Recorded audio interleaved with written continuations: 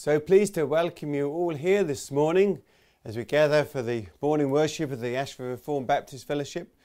I'm particularly pleased to welcome amongst us Pastor Roland Burrows from the West Midlands, who will be ministering the Word of God to us each at the latter part of our worship this morning.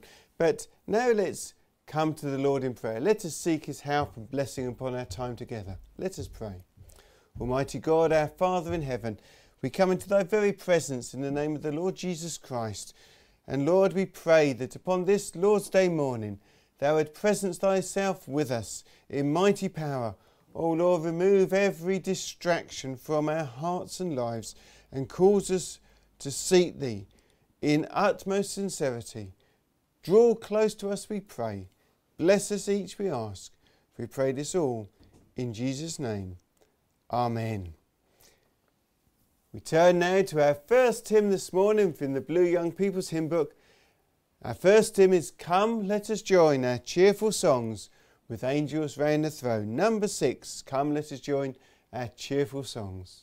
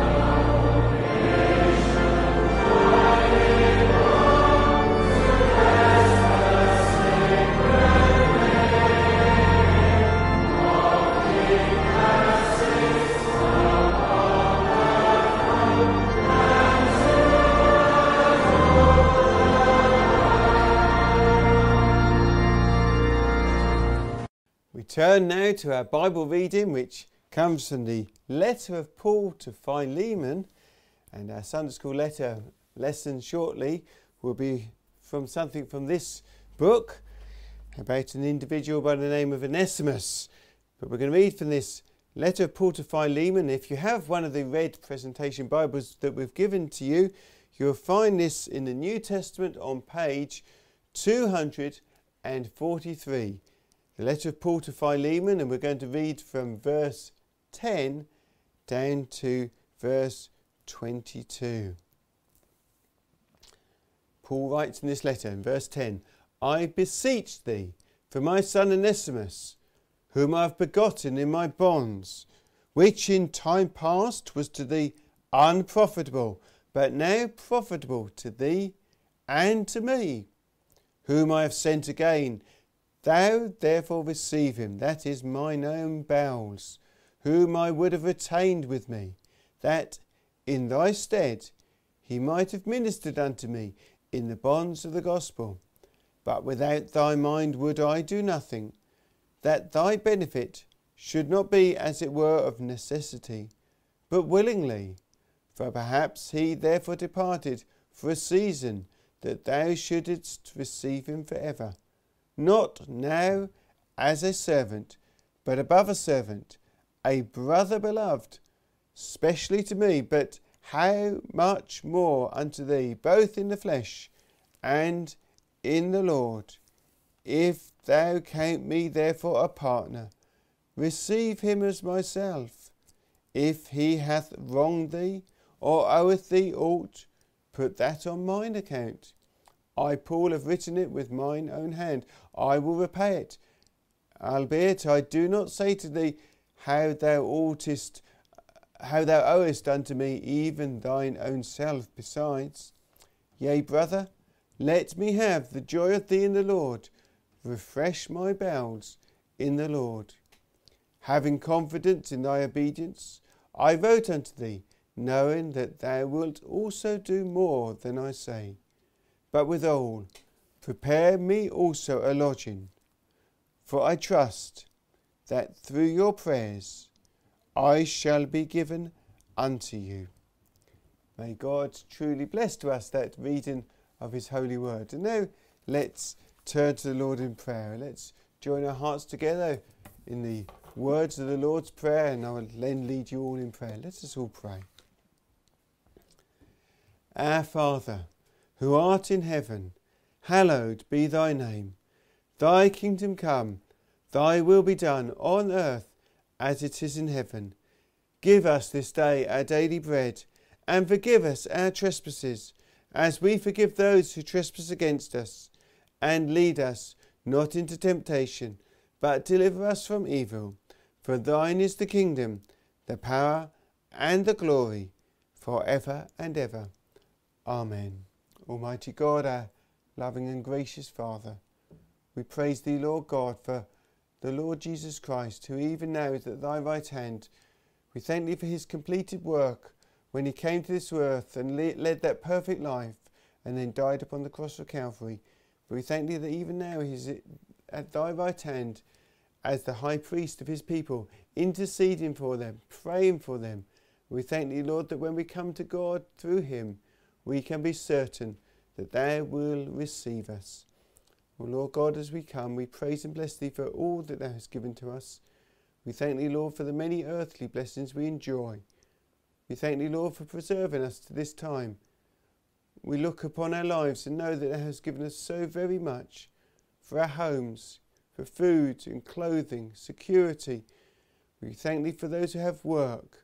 We praise thee, Lord, for education. And, O Lord, we know that at this time it has been a very difficult time for so many. O Lord, we think of how the schools, for the most part, are shut to most pupils. We know, Lord God, that most people are not able to go out to work, and yet we thank thee that thou hast given us so very much. And Lord, we know that in a time like this, when many things have been taken from us, yet we praise thee, Lord, that this is a reminder that so often we've enjoyed so very much. As we come, Lord God, we praise thee for the freedoms we have. We thank thee, Lord, for the opportunity to gather in this way. Lord, we know that the COVID situation has caused so many difficulties, but we praise thee for the technology that enables us to meet online.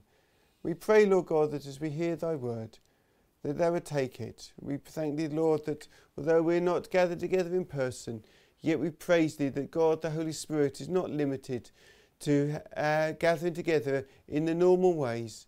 But we thank thee that what we can hear from thy word may be applied by God, the Holy Spirit, to each one, wherever we are. Bless each family, bless each young person, bless each parent, each older person. In all our situations, help us, we pray. We pray, Lord God, that thou would truly give us this day our daily bread, and we would look to thee for earthly provision, for help in this life, for what we need from day to day. We wouldn't be those who think that we can cope alone, that we're independent of God. No, Lord, we depend upon thee for every breath that we breathe, every moment of every day. But Lord, as we come, we wouldn't be simply those who look to thee for earthly blessings. We pray, Lord God, that most of all that we might look to thee to be our Saviour. We might remember that thou art our great God, the one before whom we will one day stand, the one to whom we will give an account. We pray, Lord God, that we might be ready for that great day, and that we might come to seek thee for salvation, for pardon, in the way in which thou hast provided it in the Lord Jesus Christ. Lord, open up our hearts and our minds. We thank thee, Lord, that thy word teaches us in so many varied ways, so many different portions of Scripture, so many different approaches to spiritual truths.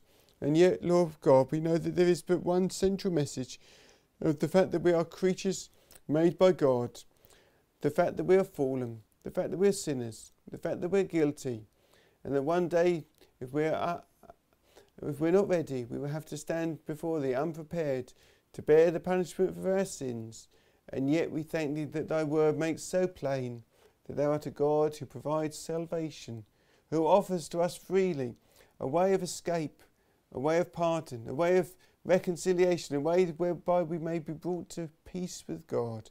Oh Lord, we pray that each one of us might see the great joy of the gospel. Oh Lord, we pray that we might look to the Lord Jesus Christ and be amazed, overwhelmed, astounded at what He's done. Oh Lord, we know that so many of us have heard these truths many times, and yet we know that we can become so used to what the Bible teaches that we become unduly familiar with the amazing message of Thy word. Oh Lord, we pray that Thou would remove that hardness, that undue familiarity. Open up our eyes, we pray. Bless us each, we ask. Help those who teach Thy word this morning. Help those who listen. Oh Lord, we pray that this might be a time when we would truly meet with God. Bless each, we pray, and do us good. We pray this all in Jesus' name. Amen. We come now to our next hymn from the Blue Young People's Hymn Book, number 25. Come every thankful heart that loves the Saviour's name. Number 25, following which we'll have the talk for the young people. But first of all, number 25, Come every thankful heart.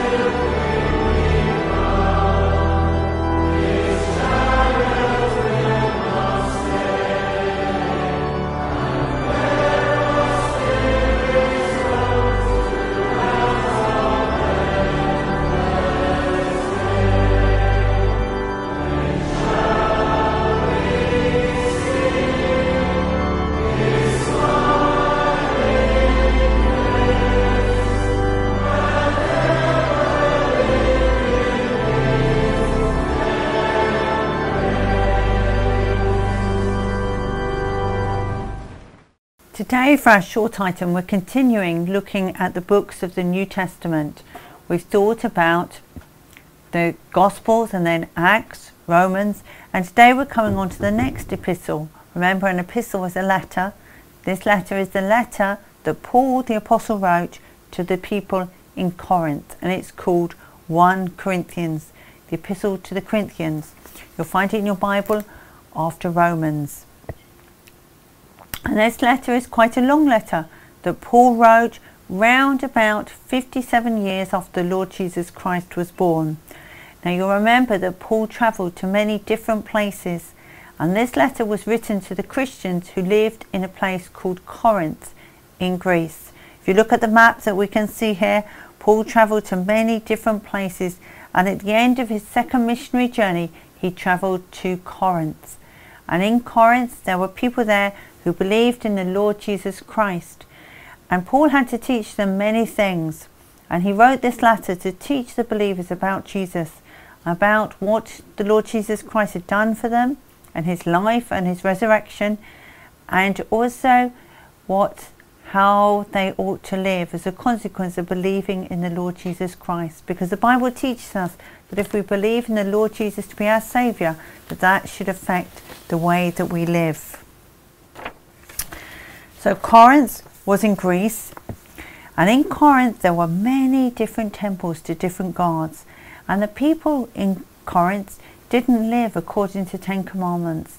In Corinth there were many people who lived very sinful lives, and the word Corinthian often applied to people who lived sinful lives.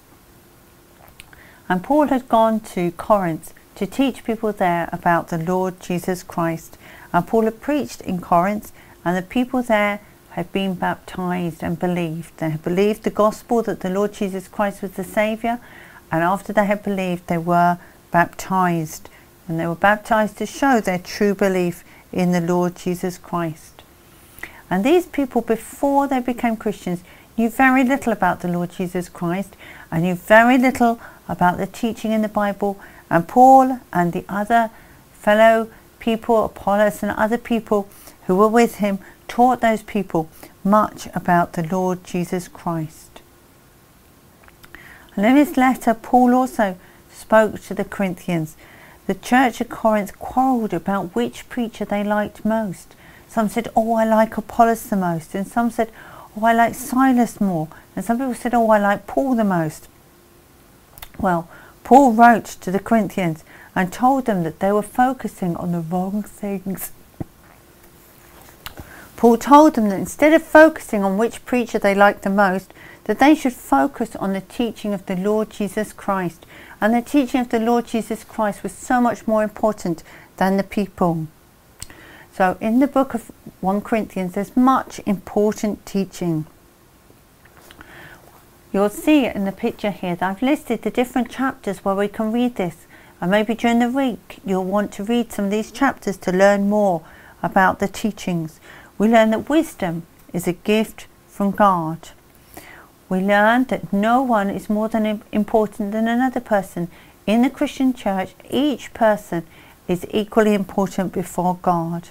We learn as well about what Christian marriage is like and how God has blessed Christian marriage. And then in the book of 1 Corinthians we have more teaching.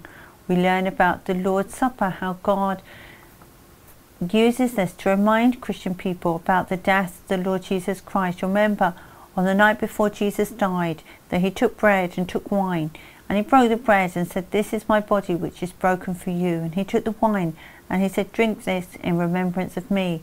And Paul taught the people in Corinth how the breaking of bread and the drinking of wine was to remind them of the death of the Lord Jesus Christ. And Paul also wrote to them about spiritual gifts, how believers have gifts which are used for the church, whether that's gifts of things like helps, or some people are gifted to preach, and other things like that, that there's something that each of us can do in the service of God.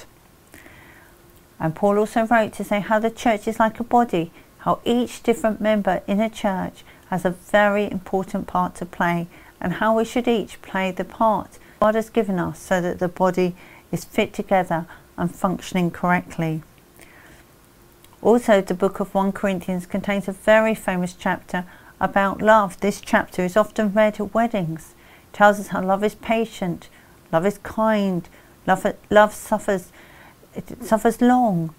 And this chapter is a very important chapter to tell us how we should love other people and how we should love the Lord God. So the book of 1 Corinthians has much teaching in it.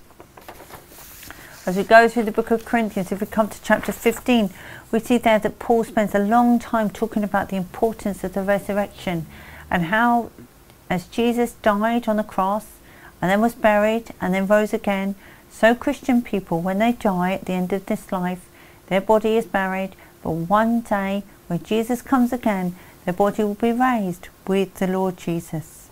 And the teaching of the resurrection is very important to Christian people.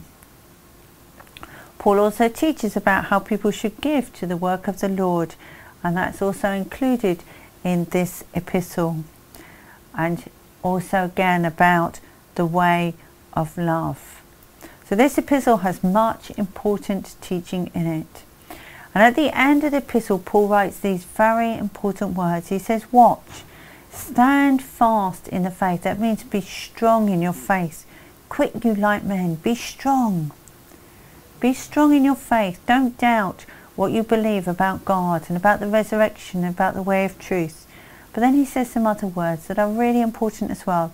Let all things be done with love. Let's think about that today. God sent the Lord Jesus Christ because he so loved the world. He sent him so that we might have our sins forgiven. And then once we have our sins forgiven, God wants us to walk in his ways. He wants us to walk in the ways of love, the ways that please him. So think about that this week. I hope you'll read your Bibles each day, and I hope you'll read through this epistle of 1 Corinthians and ask God to help you to understand more of his truth. Thank you. Thank you so much for that talk for the young people. In a moment we will of course have our Sunday school lesson, but first of all we'll have our next hymn, which is 126 from the Blue Young People's Hymn Book. Oh, the love that drew salvation's plan. Oh, the grace that brought it down to man. Oh, the mighty gulf that God did span at Calvary. 126. Oh, the love that drew salvation's plan.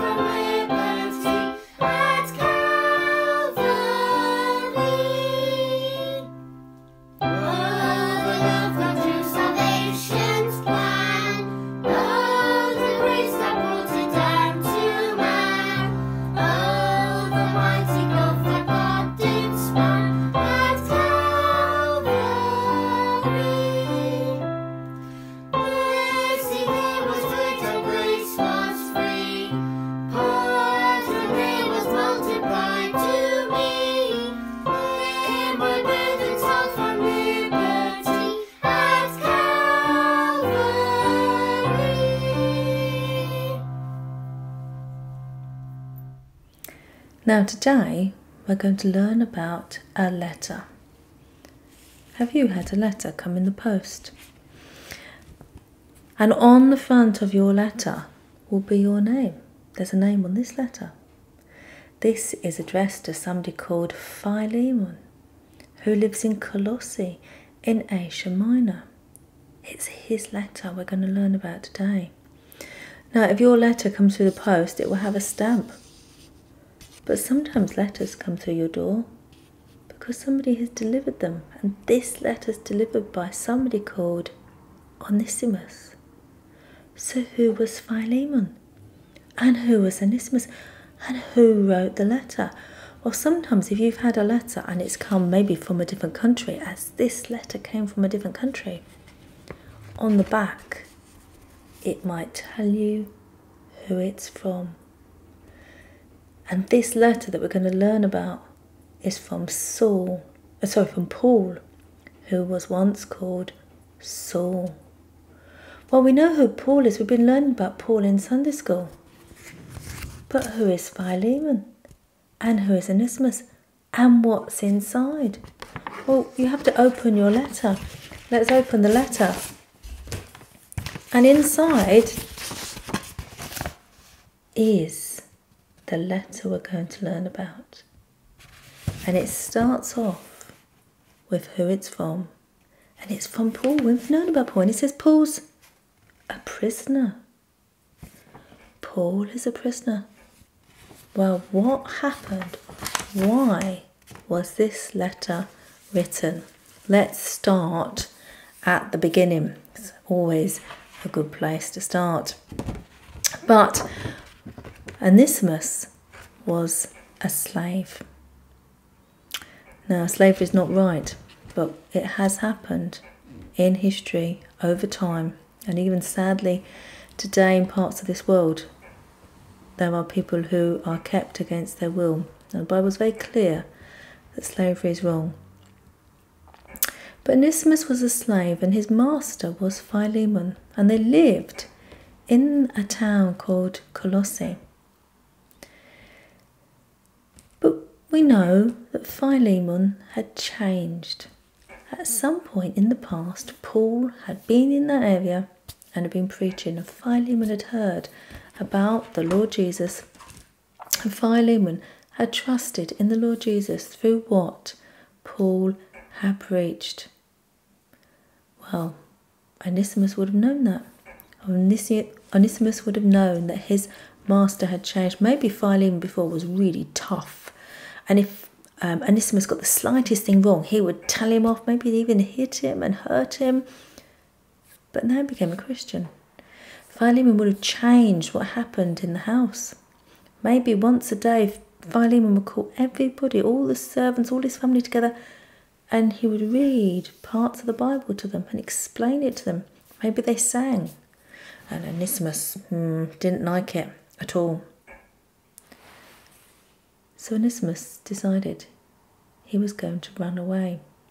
It wasn't right to run away. Maybe it was actually slightly easier to run away, given that Philemon was now a Christian.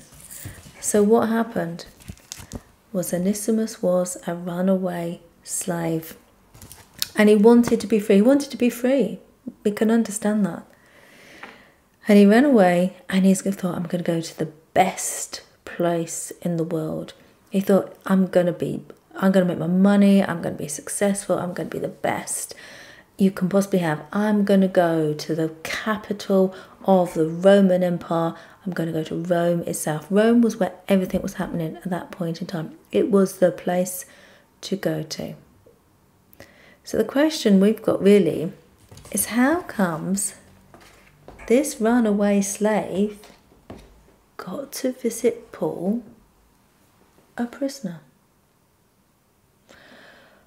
Well, Onesimus had high hopes that in Rome he was going to have a good time, he was going to make his money, he was going to become famous, or life was going to be good.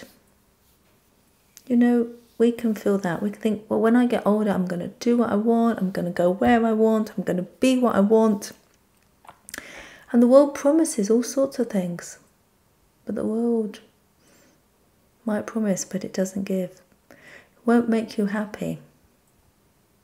And in fact, sadly, people will try and take advantage of you. And they might promise all sorts of things, but they're not going to give you true happiness in life. What did Onesimus find? Well, he found only trouble. You know, maybe as a runaway slave, it wasn't easy. Maybe he had to steal and lie and fight in ways to survive. And it was at some point, we don't really know the details, when he was in Rome, in a sense, well, he came to his senses. He suddenly thought, this is wrong, this is crazy. When I was back home with Philemon, even though I was a slave, I was in a much better position than I am now. And somehow Onesimus found out that Paul was a prisoner in Rome. Maybe he had known that before he had run away from Philemon, because Philemon would have kept up to date with what was happening with Paul. And maybe Onesimus knew that somewhere in Rome was Paul a prisoner. And Paul was kept in his house as a prisoner, but he could have people come and visit him. So he went and met with Paul. And he listened to what Paul had to say. And he listened to the words that Paul taught him about the things of God. And Onesimus knew that what Paul said about the Lord God is right. And Onesimus knew that what Paul taught, the fact that we are guilty, that we're full of sin, however hard we try, we can't make ourselves right with God by ourselves. That however hard we think that we can be a success in life, that if we're without God, there's no purpose, because we are made by God, for God, to love him and serve him and put him first. And Onesimus would, in a sense, have been fighting against believing in the Lord God. He wanted to believe what the world had offered would satisfy him, but it hadn't. And Onesimus, therefore, realised that the only thing he could do was to trust in the Lord God for forgiveness. Well, Paul, who was an older man by now, treated Onesimus as if he was his son. Onesimus was changed. You know, Onesimus had been, at one level, useless to his master. He had run away, he was no good, but now he was being so useful for Paul. He helped him in his work. He got things for him. He was such a help to him. But Paul and Onesimus knew that things weren't going to be properly right until Onesimus went home and talked to Philemon, because actually he'd run away from Philemon and he needed to go back to see Philemon, because that was what was right under the law in those days. So Paul said to Onesimus, I will write a letter. I will write the letter to Philemon and you're going to take it. So when you get there, Philemon can read the letter for me and he can see what it says. And so that's what happened. Paul wrote this letter that we have in our Bibles to Philemon. And in it he talked about Onesimus. He talked about the fact that Onesimus had changed. He said he was once unprofitable, but now profitable to you and me. Onesimus was completely changed. And Paul wrote in his letter, he said, I want you to have him back now, not just as a servant. I want you to accept him back as a brother. I want you to have him back as if he is me. You respect me. You've got a lot of time for me. And I want you to treat Onesimus as if he was me. I don't know what Onesimus felt like as he carried that letter back. Philemon had every right to take him back and treat him as he deserved. He had run away, had caused Philemon problems. But he went back with that letter. The Bible doesn't tell us what happened when he got there. But I think the fact that the letter is in the Bible indicates what did happen. I think Philemon read that letter. And you can read every word of that letter in the Bible. And I think Philemon did exactly what Paul said. He accepted Onesimus back as far more than a slave or a servant, but accepted him back as a brother in the Lord Jesus Christ. Both of them have been forgiven by the Lord God. Both of them were equal in the eyes of God. And God saves men and women and boys and girls from all backgrounds, all cultures. And He saves us all to serve Him equally together, to follow Him in the kingdom of God. But the question is, have we trusted in the Lord God, or are we like Onesimus, thinking that to get away will make us happy? Don't be foolish like Onesimus. He was graciously saved by the Lord God, but how much better to turn to the Lord God today and give the Lord God the best years of our lives to serve Him and follow Him in all our ways. Thank you again for the Sunday school lesson we've just heard. We turn now to our next hymn, and after this next hymn we're so pleased to have with us today Pastor Roland Burrows, and he'll be ministering the Word of God after reading a portion of the Scriptures to us. But first of all, let's sing our next hymn, Break Thou the Bread of Life, which is number 93. Break Thou the bread of life, dear Lord to me, as Thou didst break the loaves beside the sea. Break Thou the bread of life.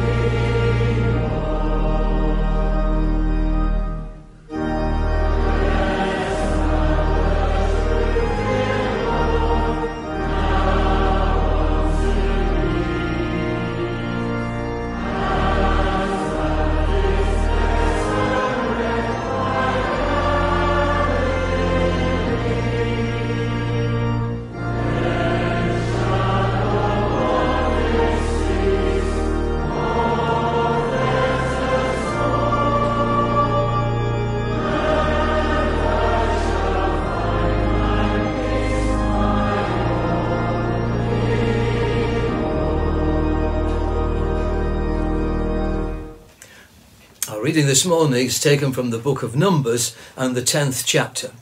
We'll read the first part of this very long chapter and then the latter part, missing out some in the middle. So this is Numbers chapter 10 and from the first verse. And the Lord spake unto Moses, saying, Make thee 2 trumpets of silver, of a whole piece shalt thou make them, that thou mayest use them for the calling of the assembly, and for the journeying of the camps. And when they shall blow with them, all the assembly shall assemble themselves to thee at the door of the tabernacle of the congregation. And if they blow but with 1 trumpet, then the princes, which are heads of the thousands of Israel, shall gather themselves unto thee. When ye blow an alarm, then the camps that lie on the east parts shall go forward.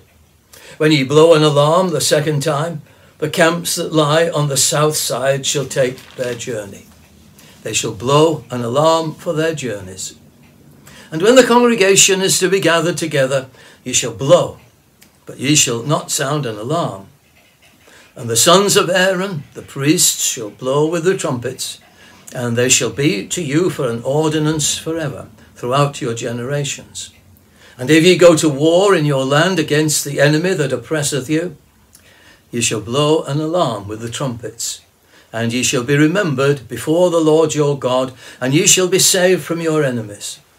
Also in the day of your gladness, and in your solemn days, and in the beginnings of your months, ye shall blow with the trumpets over your burnt offerings, and over the sacrifices of your peace offerings, that they may be to you for a memorial before your God, for I am the Lord your God.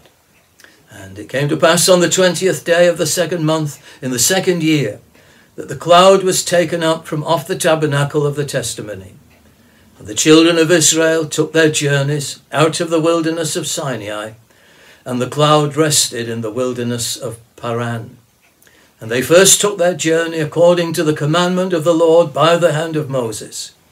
In the first place went the standard of the camp of the children of Judah, according to their names.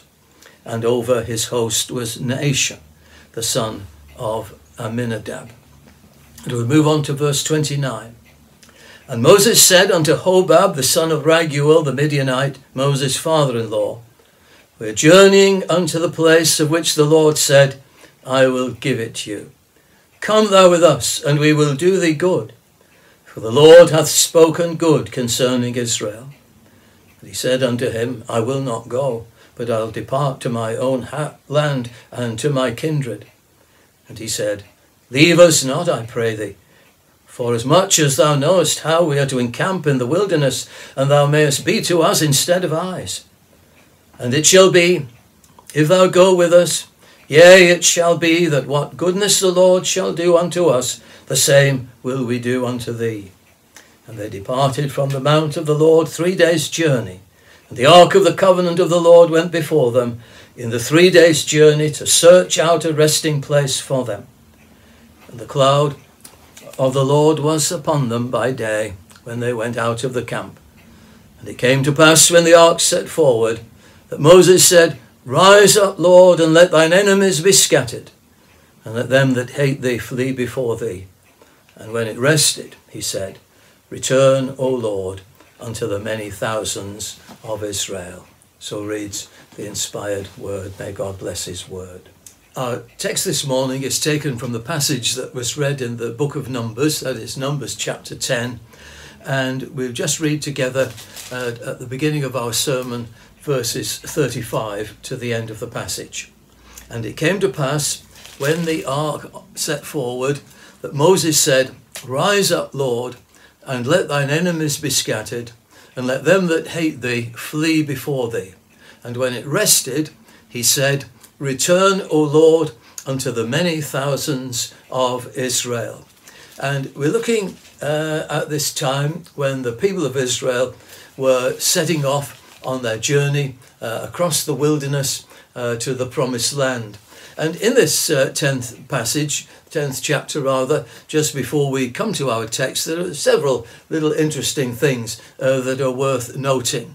If you go right back to the beginning of the passage, the second verse, it talks there about these two trumpets, two silver trumpets, and they're mentioned in the verses just following.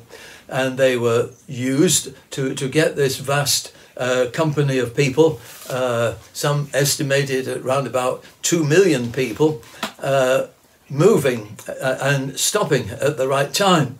And we know that there was the fiery pillar going before them, but there also seemed to have been the aid of these sounds of the trumpets in order to get everybody in the right order and moving or stopping at the right time. But these silver trumpets, it's interesting how they crop up in different places amongst Christian men and women. The hymn writers refer to these silver trumpets, and you may know, I'm sure you do, that lovely hymn, O day of rest and gladness, O day of joy and light, that lovely hymn about the Lord's day. And in the third verse of it, it says, today on weary nations the heavenly manna falls, again alluding to the journey across the wilderness. And then the next line, to holy convocations the silver trumpets sound. And the silver trumpets of the call of the Holy Spirit to come and worship, I suppose, is there. And it's interesting how the hymn writers seem to be so steeped in Scripture, so knowledgeable of Scripture, so well versed. They can pick up these various allusions and weave them into their hymns. And that's always a mark of a good hymn. And also in this passage, just generally speaking here, we have the account of this man Hobab. You find him down in verse 29. It says, and Moses said unto Hobab, the son of Raguel, the Midianite, Moses' father-in-law, and he meets them at this point. They come into contact with him, and Moses realizes this man is very, very familiar with the wilderness, with the desert, and he wants him to come along with them to join their journey. And he says to them these words, come with us, and we will do thee good. And the implication as well is that if you come with us and do us good, we'll do you good. That seems to be the picture that we have here. And in one sense, it's a gospel invitation. Come with us and we will do thee good. And that's exactly what happens when we come into faith in our Lord Jesus Christ. Or you could apply it to the church itself. When visitors come or people come inquiring, come with us and we will do thee good. And people who join the church, come to faith in Christ, of course, then they do the church good, because we all come with our various talents and capacities and abilities and personalities and so on. So that is a very nice picture. There's a little hymn that says, help us to help each other, Lord, our little stock improve. Let each his friendly aid afford and feel his brother's care. And that's what we do when we come together in the things of God. So we may notice that just as we pass through. Also, we might make a reference to the fact that the children of Israel, when the fiery cloudy pillar moved forward and the trumpets, the silver trumpets blew, they went forward. And when it stopped and there were various other blasts on the trumpets, they went forward and so on, according to God's purposes. And life is like that, and the history of the church is like that. Sometimes we're moving forward at a great pace, other times we seem to stand still. But this is all part of the great providence of God and the way God works. We are to be obedient to him, and when the call comes to go forward, we go forward. And when the call comes to stay, hold the fort, to stand fast, to be faithful unto death and so on, to stay at our post, not to move, as it were, to the right hand of the left, away from sound doctrine and so on, we stand still. So there is a standing still in a sense, and on the other hand, there's moving forward. So we see that. Also, as we just come to our text, we might remind ourselves that this isn't the only place in the Bible where these words are said. You'll find them also in the 68th Psalm. I'm just turning to it now. You see the first verse of the Psalm where it says, let God arise, let his enemies be scattered, let them also that hate him flee before him. Now, this psalm, again, we could spend a long time talking about this psalm, so I mustn't go off at too much of a tangent here. But I will just mention that it's often said of this psalm that it is a superb piece of poetry. leaving on one side the great spiritual teaching and the great moral teaching, just as a piece of literature. It is exceptional. Some have called it one of the masterpieces of the world's lyrics. One of the masterpieces of the world's lyrics. And it just crossed my mind, that the Bible's not taught in schools today as it should be.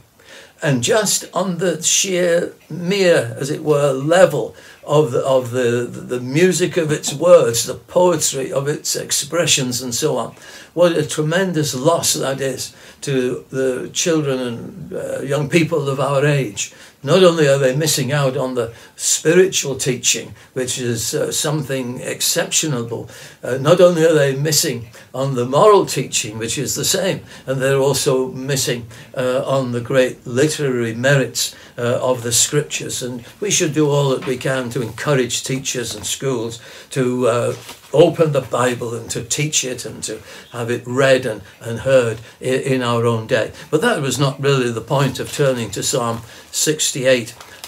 What I was going to say about it is that the first part of the psalm is almost like a prayer, or you might even say a hymn of thanksgiving, because David in this psalm, sorry, I've gone and close the page again now. David in this psalm, the first part of it you'll see is looking back. Oh, I should have said before that, this psalm is generally said that it was sung, written for the occasion of the bringing up of the ark into the city of Jerusalem in this great triumph, as it were. The ark has come all this way through many dangers and many difficulties. It has been in the hands of the enemy at one point, as you remember, but now it is coming back to its final resting place, as it were, in Jerusalem. And so David is rejoicing in all the way the Lord has brought the ark and the way that he's led his people and preserved his people and kept his people. And so you see how he speaks about the goodness of God. He says, he describes God in verse 5, a father of the fatherless, a judge of the widows, is God in his holy habitation. Verse 6, God setteth the solitary in families. He bringeth out those which are bound with chains, but the rebellious dwell in a dry ground, and so on. Just go down to verse 9, for example. Thou, O God, didst send a plentiful rain, whereby thou didst confirm thine inheritance when it was weary, and so on. He's giving thanks. So as he looks back, he sings or prays, you could say, his prayer of thanksgiving. But he also looks forward. And in verse 18 particularly, we read, Thou hast ascended on high, thou hast led captivity captive, thou hast received gifts for men, yea, for the rebellious also, that the Lord might dwell among them. And you can see there, he's looking right forward to the time of our Lord's ascension. Our Lord's ascension to the right hand of the Majesty on high. And so David is rejoicing, he's singing his psalm or song, he's uttering this great prayer of thankfulness for all the way God leads his people and all the way God has triumphed over every evil and brought his people a great deliverance. So there is that connection with the verses that we have here. Now, we can imagine the scene here. As these people of old, as people of Israel, are gathering themselves together, or they're gathered together, and they're just about to embark upon their great journey.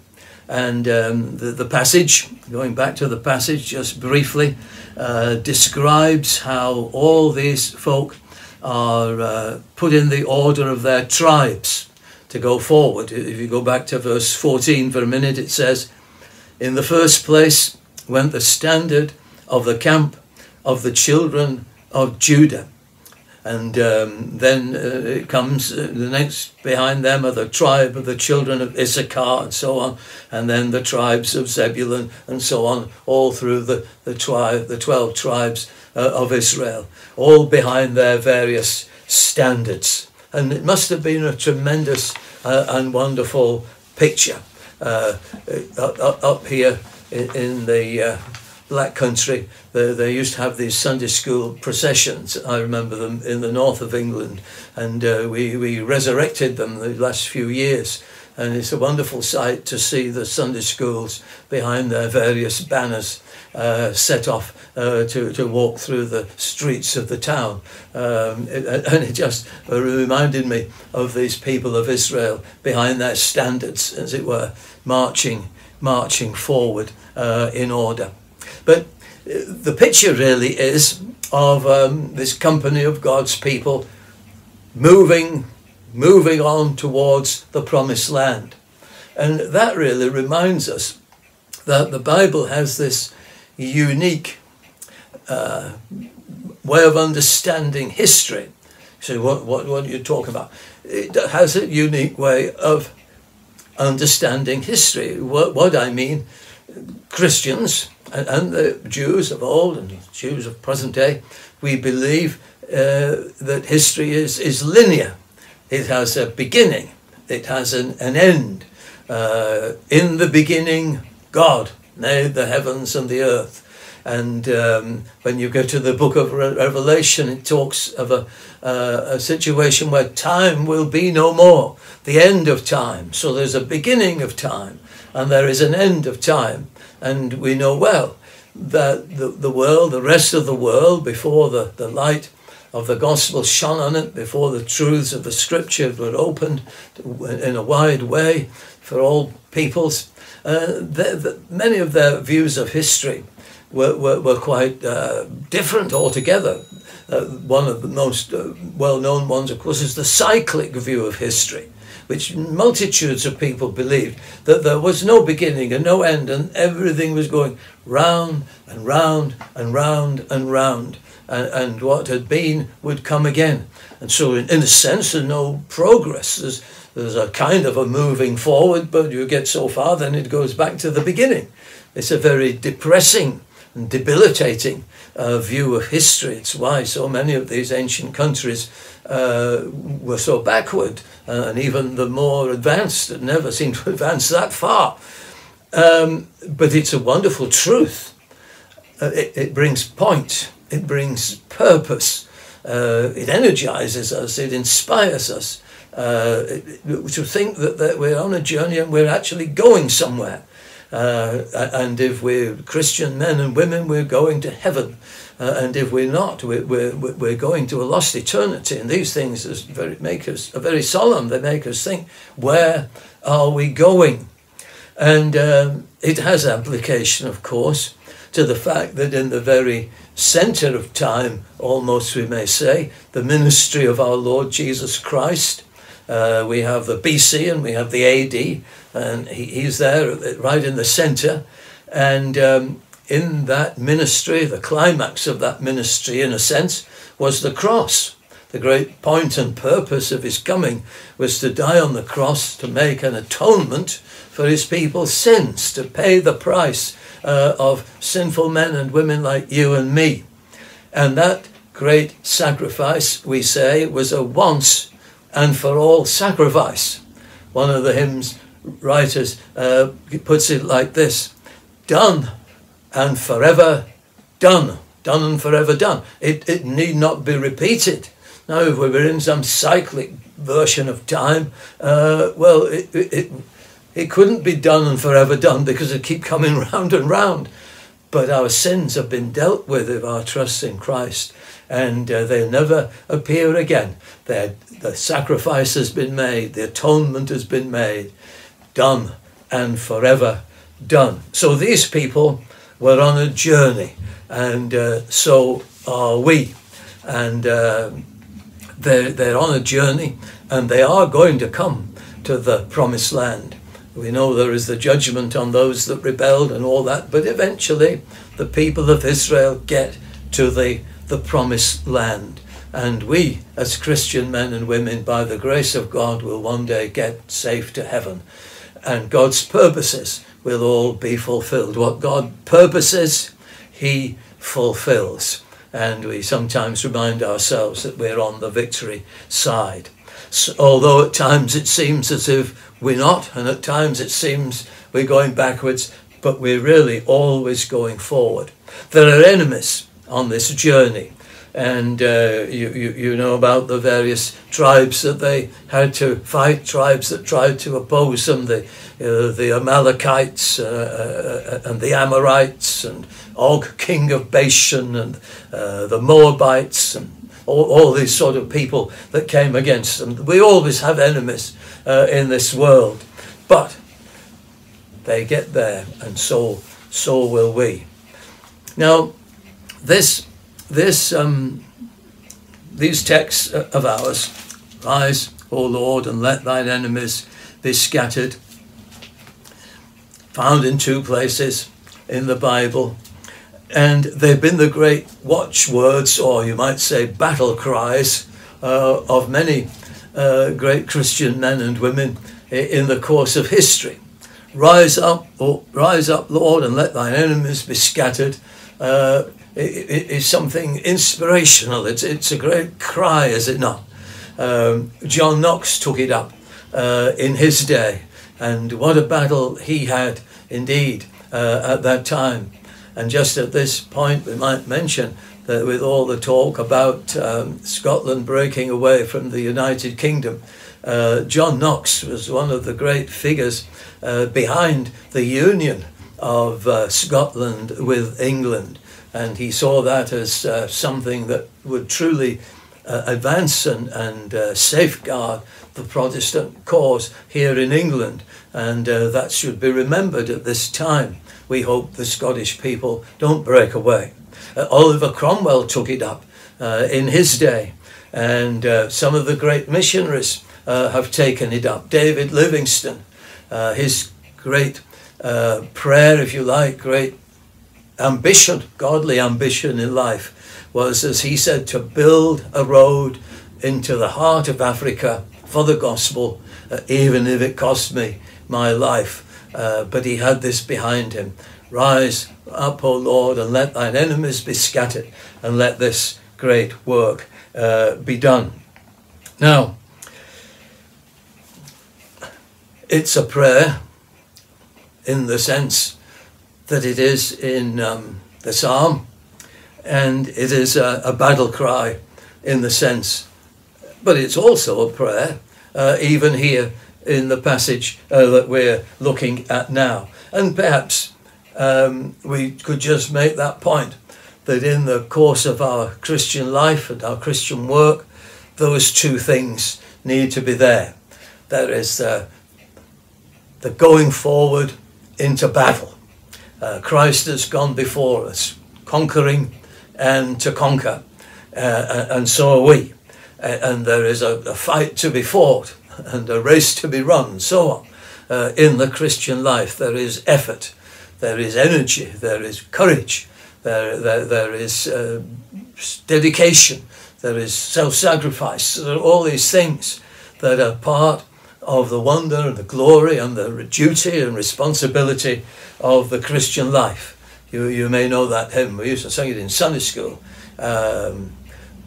Rouse then, soldiers, rally round the banner, ready, steady, pass the word along. All that, sound the battle cry, see the foe is nigh, raise the standard high for the Lord. Well, that's something we have to do. And young people, I exhort you to do that in a Christian sense, to sound the battle cry against the enemies of the gospel and all those false philosophies and foes and those people that would go against the things of God. But at the same time, it's also prayer, and we can do nothing unless the Lord is with us. And prayer, I will for these things be prayed for, is said, God says at the beginning, first chapter of the book of Ezekiel. And God in his sovereignty will do things with or without us, but in that same sovereignty he has decreed that this or that will be done through the petitions and prayers and labours of his people. So prayer is a vital part of all these things. Now, the presence of God is with his people, though. Here they are on this great journey, and the fiery cloudy pillar and so on is the symbol of God in the midst, as the ark is also that same symbol as they pass on. And we need the presence of God with us. I sometimes think some of our forebears in the Christian faith, and you still come across people like this today, they seem to be walking with God. They seem to have a sense of God with them, a close walk with God in every aspect of their lives. They, as it were, would never dream of setting out in a day without prayer. They would see the hand of God in all manner of what we might call ordinary events. They would be seeking to walk and keep close to God every day. And we need that. Oh, for a closer walk with God is our prayer. And these people were seeking to do that, certainly, as we find them here in this passage. Now, we may think of something else. Time is really running out. In one sense, this is looking at the great company of the Lord's people here. But we could also make this prayer, "Arise, Lord, let thine enemies be scattered," a very personal prayer, because we have our inward foes, our inward enemies, and we know what they are. Sometimes we're beset with doubts and discouragements. We feel far from God. We feel out of sorts spiritually. Now, this is a time to do battle with these kind of inward enemies. But if we do battle with them simply on our own, and all these battles in the larger sphere of things and the inward things, we do need to do that. But at the same time, we can only do it if it's the Lord helping us. Arise, O Lord, arise, Lord, and let thine enemies be scattered. We need the Lord's help to fight against these inward foes, but if we seek it, we will find it, we'll know it. And you could look at it from a slightly different perspective as well. There are people who don't like us. Now, if people don't like us, we perhaps have to do something about it if it really is our fault. But some people don't like us because we're Christians. They don't like the message. They don't like the whole thought of Christianity, and they vent their disapproval on us. And they may sort of question our motives, or this, that, or the other. They may just upset us. And how are we to react? Well, another text says, "Avenge not yourselves, but rather give place unto wrath." Well, that's right. And if we can do that, we can also use these words: "Rise up, Lord, let thine enemies be scattered." The Lord will deal with these enemies, and that's the best thing to do, really, not to avenge ourselves, but let the Lord deal with these things, and he will. And again, you could look at it from the point of view that we've been in Sunday school this morning, we've been in Sunday school. You have people who are trying to oppose that sort of thing, or undo that sort of thing. We're teaching the children are learning this, that, and the other good thing, and then there'll be other influences coming upon them, or other individuals coming upon them, and they're trying to undo all these things. And we could get very discouraged. We think there is more with them than there are with us, as it were. But in actual fact, more there are with us than them. And when we do get discouraged like that and think, "Oh, our foes are too many for us," they are too many for us. But we can pray this prayer and find it is effectual. "Rise up, Lord, and let thine enemies be scattered, and let them that hate thee flee before thee. And we've seen that time and time again in the course of history. We must hurry on. Mr. Spurgeon, of course, is always worth looking at when we're preparing sermons. And the thing about Mr. Spurgeon, I always find he is wonderful at always bringing us to Christ. That's what every preacher should endeavour to do, and he's failed if he hasn't brought his sermon or into his sermon something of Christ, or brought the climax of his sermon to Christ, or brought people to Christ. That's where our focus must be. And Mr. Spurgeon has wonderful ways of doing that, and this is one of them. He takes, talking about this text, he takes us to the time when our Lord lay in the tomb after the crucifixion. You know, crucified, dead and buried, the third day he rose again from the dead. But we're thinking of the day, as it were, that time, the Saturday between the Good Friday and the Easter Sunday, when our Lord lay in the tomb. He takes us there, and then he takes us to the time, the few minutes, as it were, just before the resurrection. And he pictures the scene of our Lord laying there in the tomb, lifeless. And then he gives us a picture of the angel voices. I don't know whether it was like this, but you will see what he's trying to do. He sees the angels there calling out what they're calling out. Rise up, Lord, and let thine enemies be scattered. And then the seemingly lifeless body of our Lord moves and is roused and gets up and lays to one side in order the grave clothes and the napkin and so on.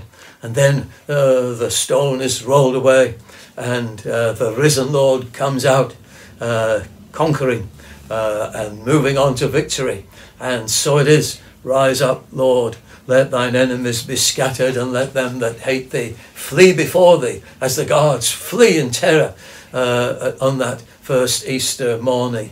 And so Christ goes forth into the world, and then you see the great picture of all those ancient cities, one by one, coming under the sound of the gospel, and idols being cast away, and men and women being set free from the bondage of sin and death, and the gospel spreading throughout the world, rising on and moving on rather to the ascension and the glorification of Christ and the final second coming of Christ. Rise, O Lord, and let thine enemies be scattered.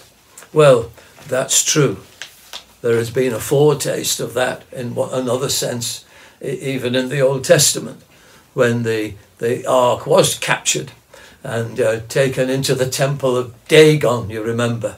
And Dagon's devotees gloried that they had conquered the God of Israel, and they put the ark in triumph there before the idol Dagon, and went to bed feeling very pleased with themselves, but got up the next day, and there was the idol of Dagon fallen to the ground and broken.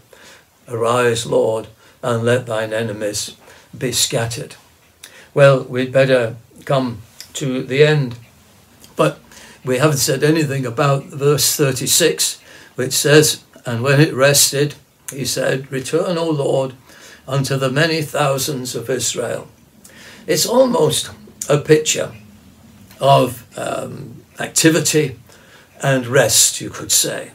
They go forth in the morning, as it were, and in the evening they come to rest. And you could see a picture there, can't you, of daily life. In the morning we go forth to our work. Forth in thy name, O Lord, we go, our daily labour to pursue. Thee only thee resolve to know, in all we speak or think or do. But I thought I'd close with the illustration of Thomas Ken. You know, he wrote 2 hymns, at least, that are often remembered. One was about the morning and one was about the evening. The one about the evening perhaps is more well known than the one about the morning.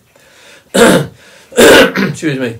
Thomas Ken was one of the 7 bishops imprisoned in the Tower at the end, really, of the reign of James II, who was trying to reintroduce Roman Catholicism as the national religion. And the bishops, he called upon the bishops to read a declaration of indulgence to Roman Catholics, granting them freedom. And there were 7 bishops who wouldn't read it. They didn't read it. And they were all imprisoned in the Tower of London. In the end, there was such a public outcry, and James ended up abdicating, and the bishops were set free.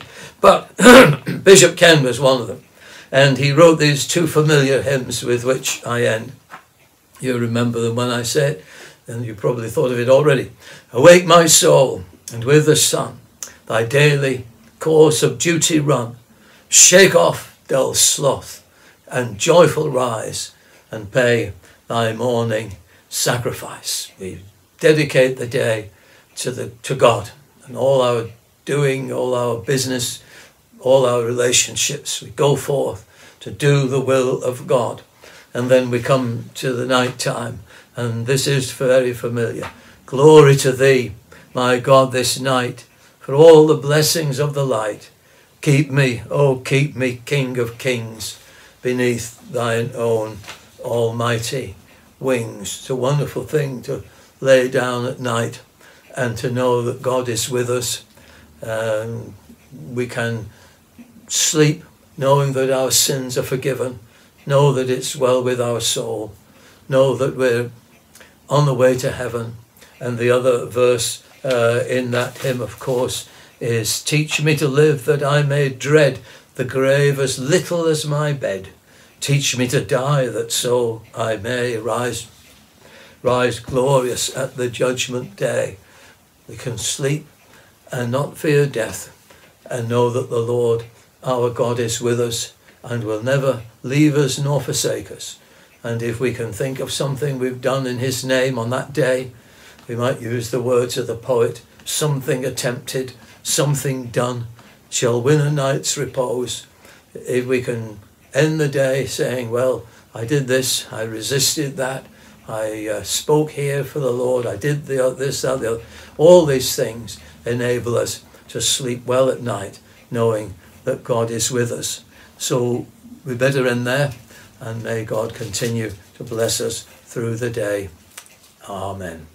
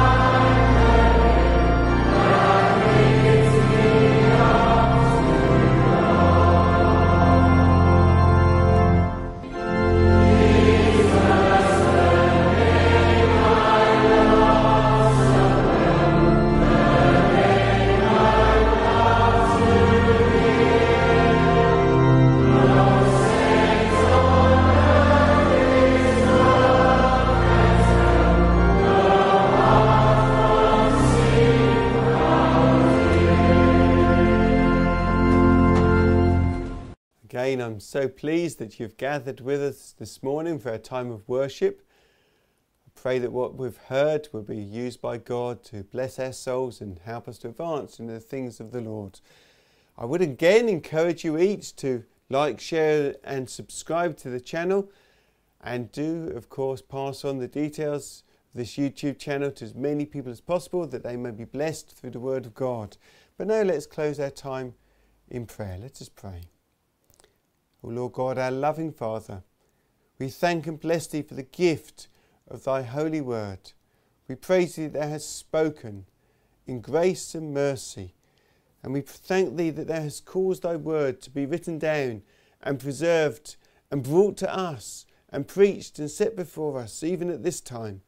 O Lord, use thy word by the power of thy Spirit, that it might achieve great ends, great purposes in our lives. O Lord, bless each one of us individually and as a body. Bless us, we pray. Cause us to advance in the things of God.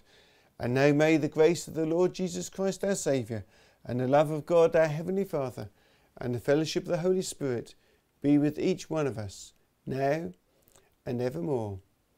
Amen.